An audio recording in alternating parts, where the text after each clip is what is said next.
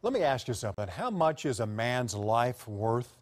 Robert Miller Jr. says former Oklahoma City police chemist Joyce Gilchrist cost him a large part of his. Her botched DNA evidence putting him away for 10 years for a murder he didn't commit. And now he wants $90 million from the city to make things right.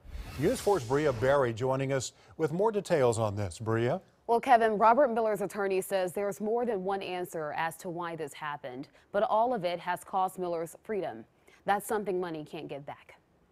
Robert Miller Jr. leaving the Oklahoma County Jail in 1998.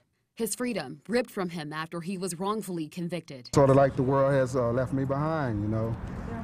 A lot of things to catch up on. And now? No amount of compensation could make up for years on death row. His attorney says it's been a long and complicated fight. In May of 1988, Miller was convicted of raping and killing two elderly women after breaking into their homes. He spent 9 years locked up and 7 of those on death row. The case coming down to DNA evidence tested incorrectly by former Oklahoma City police chemist Joyce Gilchrist.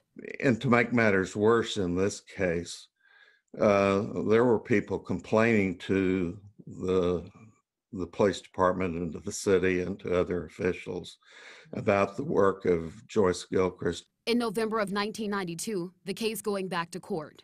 That DNA evidence found at the crime scene proven not to be Miller's, instead belonging to this man, Ronald Lott. Bob Macy, the district attorney at the time, not buying it, still believing Miller had something to do with the crimes. We felt like that he could have been innocent of the rapes themselves and still have participated in the burglary and the killing. Macy alleging Miller and Lott were friends and committed the crimes together. They wanted to believe after he'd been convicted, I guess, that somehow Robert must have been involved, but he just wasn't. For 21 years, Miller worked to have his name cleared. And in a 2019 ruling, a judge did just that. He's been out of prison for a while, but because of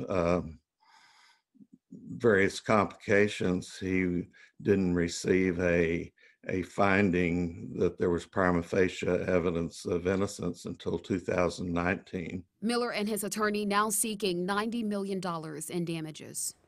The city council will address Miller's lawsuit settlement tomorrow. I asked Miller's lawyer, how is Miller doing? And he told me he's doing his best to live his life.